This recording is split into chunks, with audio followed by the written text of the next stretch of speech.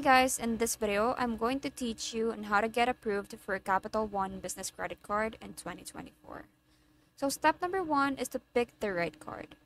So as you can see in here, Capital One has a few business credit cards. You should look for the one that fits your needs, like the Spark Cash Plus for cashback, or Spark Miles if you travel a lot. Next is to check what you need. To qualify, you'll need a business, can be a sole proprietor, LLC, and etc. You also need a good credit score. It's usually 670 or higher. And lastly, annual revenue. It's about how much your business makes.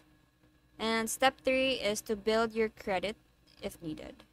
Make sure your personal credit is strong, pay off any debts, and fix errors on your credit report. Next is to gather info. What you'll need are personal details like name, social security number.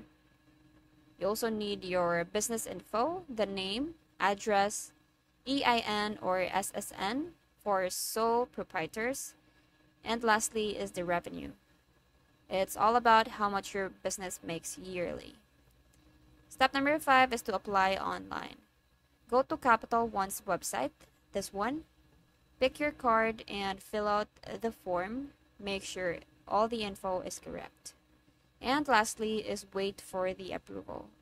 You'll get a decision within a few minutes to a few days. If approved, you'll get the card about a week. And that's all. I hope you find this video helpful. Thanks for watching and I'll see you in the next one. Bye!